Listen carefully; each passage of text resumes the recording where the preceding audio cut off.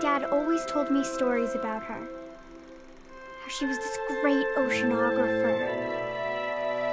Stories about the baby they had, and how my mom just had to name her Nim. She invented that name. At least, that's how my dad tells the story.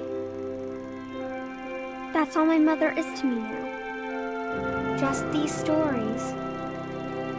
But they're really some amazing stories. Like the one he calls The Oceanographer and the Great Blue Whale. Once upon a time, the oceanographer went out on the wide open sea to find out what was in the stomach of the great blue whale.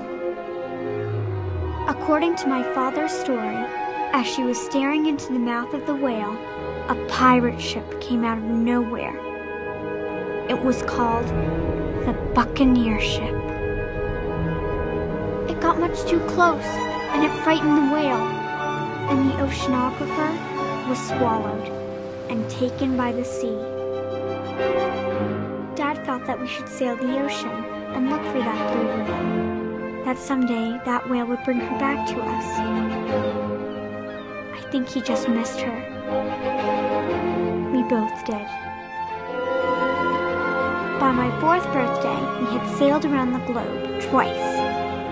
From the Cape of Good Hope to the tip of Patagonia, from Singapore to the Cook Islands.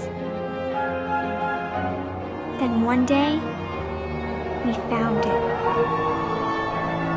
Our home. Our secret little corner of the world. I can't really imagine a better place to grow up. I don't have to go to school. I'm homeschooled.